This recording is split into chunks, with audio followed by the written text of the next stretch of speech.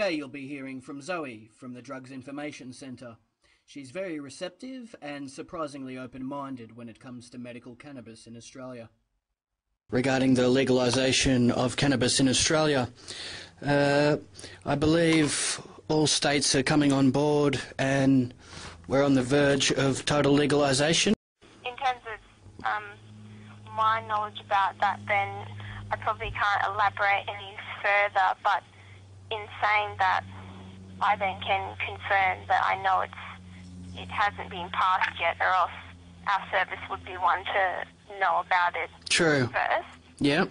Yeah, we're probably just looking at maybe how long that would take or something. Yeah. I believe clinical trials have been announced in New South Wales and Victoria is set to follow. And the Premier Mike Baird announced for cancer patients, it truly is the best medicine. Yeah, it's basically a moral effort. That's the initiative in it, to help people that are sick and suffering unnecessarily and that are looking for a natural form of pain relief. Anyone that is relying on this medicine and they cannot access it, they're having trouble doing so, and they're suffering unnecessarily, and it has to be really brought to the forefront.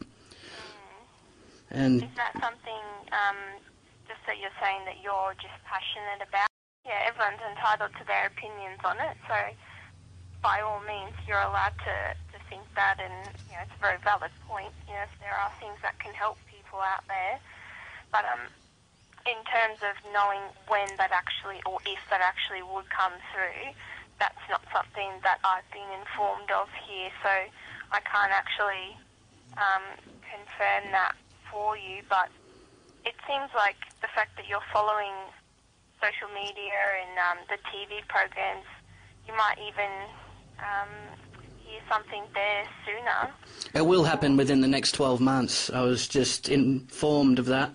Yeah, no, not as far as I know of. There could be some other people here that may have heard something, but that hasn't been shared with me if that was the case. So it would be interesting to know if that would come through. So I can definitely inform my colleagues to look out for any information or articles or anything like that that we may be provided with. That would be a help, because the first step is education, and a lot of the elderly rely on it too. Different forms of treatment.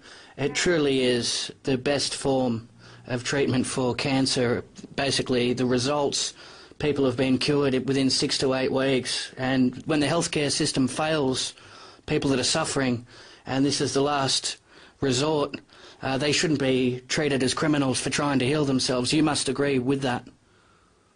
Yeah, I think it is definitely a very difficult situation where there's so many factors that interfere with one another, like you're saying, with what's morally right versus what's ethical or legal. But it would be good to hear any further findings that they do get from that. But I do know, at least on our end, with this service, even if someone was to call up, even like you're saying, someone not using it recreationally, for example, like you said, a elderly person using it as some form of pain relief or therapy. For medical use? Yeah, like regardless of the use, even recreational here, we don't impose any form of judgment, or we certainly don't report anyone to the police or anything like that. So, yeah, in that sense, we're quite understanding of that on our end, and often we just provide information on the effects anyway, Well, that gives me peace of mind, knowing that, you're not against anyone that's really trying to heal themselves, and it's really truly beneficial. You're not trying to stop anyone or pass negative judgment on that for someone that is really in a situation of dire need, and that's the only thing that they get results from. And it's, strictly for medical use. I mean, some people, when the prescription drugs fail them and they're looking for, a natural form of medicine, and it's totally a benign substance with very little side effects, and basically, giving people an appetite when, they're suffering from nausea, or, it really comes down to the fact that you've got to have a high... I agree that if, people should always, especially in the helping professions, should do what they can to help their patients and their clients. And I do understand on the flip side how it is a controversial matter with, a lot of recreational users who would be saying they support it, but obviously not with the intent, like you're saying, with, the giving people a chance to continue their life and lead a better life. And Absolutely, yeah. Whereas others, obviously, who use it more, the one that has the DHB strand or with the THC, that does have more of those kind of like psychotic kind of symptoms, more of, those like makes you trip out a bit more and that type of things. And obviously they're the ones that a lot of people can be more interested in legalising, like at places overseas. Yeah. But, I definitely have also heard the flip side of, there are ways to alter the plant. Yeah, it's through a method of... Absolutely, it's a method of cold extraction where it's not psychotropic and the CBD form is used. Yeah, what they're doing overseas, you look at Colorado, Washington, California, they've all jumped on board and it's had a positive effect for the economy. All the money that's made off it goes back to public schools and hospitals. Okay. And the healthcare system is really overburdened with people that are suffering and the medicine isn't there for them. Whereas if dispensaries opened up, they can cater to the public. You would receive a card from your doctor that would enable you to purchase the medicine. And they see a lot of people with all sorts of illnesses and ailments, and basically they're saying, tell me one thing that cannabis cannot cure. It works for everything. It really does. It truly is the best medicine, and it's about time that everyone is aware of that too. And it's a good thing that you're not negative with your belief about that, because you've got to be open-minded. And if you've got elderly people that are saying nothing works better than this cannabis for them, they've tried everything. Some people, it's the last resort. It's the last avenue. Yeah. And you see, it really is helping in a way that no other medicine can. Yeah. And have you received many calls of people stating that, or? Not myself personally, but I have seen the odd report like you've mentioned in the past, where people with terminal illnesses have reported the positive effects they've had, whereas, as I'm sure you can imagine, on my end, the more so that I hear about it is unfortunately those bad side effects where people have been using recreationally for quite some time, and it doesn't negatively impact their lives, and their bodies do become dependent on it,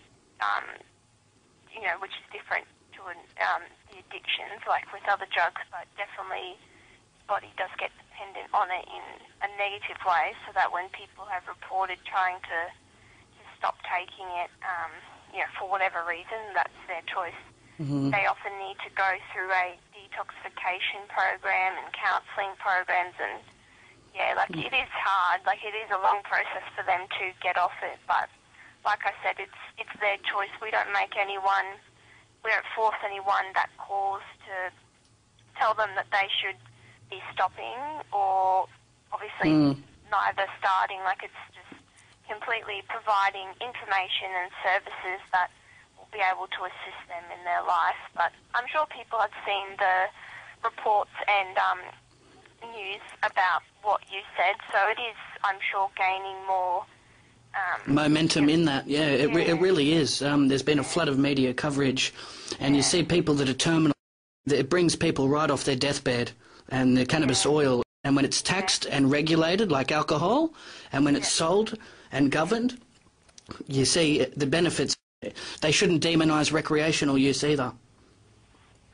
Yeah, well, unfortunately I can't make an influence on the government's views, but as far as I'm aware, with the the justification that they have as to why they do it is supported by research as well. And like I said, I have in my own experience and heard others and seen people where it has, unfortunately, like any substance, you know, like you're saying, same as alcohol, same as even prescription medication. That's correct, yeah. If you use it for the wrong reason and you use too much of it or for too long, then, you know, anything is not good in large doses for long periods of time. You know, Well, that's correct, you know, moderation, that's right, but you can't, you know, make something illegal just because there's a chance that a few people might abuse it, because there's people that do need it for a genuine reason, and, you know, you can't leave the victims of illnesses and diseases,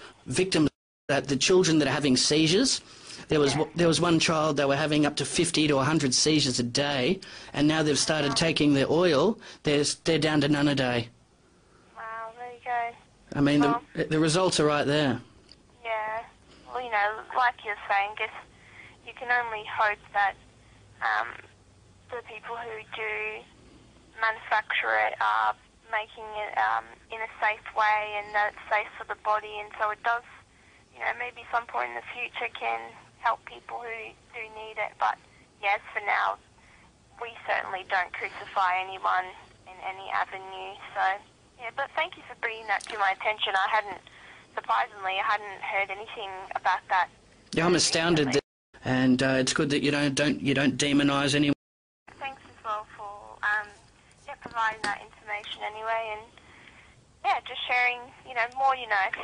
Yeah, well, look, it's good that people are talking about it, and it's in the public sector, and you know that's the first way is, you know, to educate the public on it, because people have still got a negative outlook on it because of what they've been told, the misinformation that's out there. You know, people are saying, oh, it's terrible, and you know, all these bad things, but you know, it's misinformation stigma is what's driving people to have those outlooks. But you know, it will happen. You will see it legal, taxed, regulated, and in a safe way distributed within the community. And hopefully we can get some of these patients on the track to recovery. And they won't be suffering unnecessarily because the government hasn't got the courage to make it legal for the people that need it the most. I am very passionate about it. I have been for a long time. I was circulating a petition within my local community to get it regulated and taxed. And really? Really. And there's been over 5,000 signatures that have been put forward, state and federal government. Okay. Yeah, and it's all happening. What area was that you were doing that in? That was in Queensland. Oh, okay, yeah. Yeah, and I've found that the public have welcomed the petition within open arms. You know, maybe 5 or 6 years ago you wouldn't have seen that.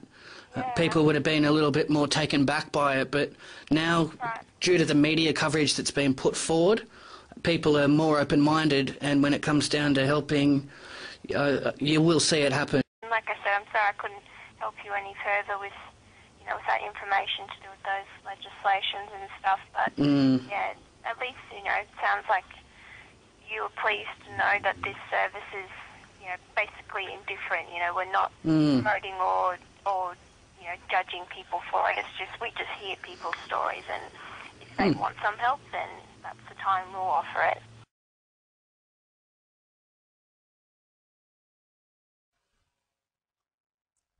Well, that's about all the time we have for today. Be sure to join us for more medical cannabis interviews.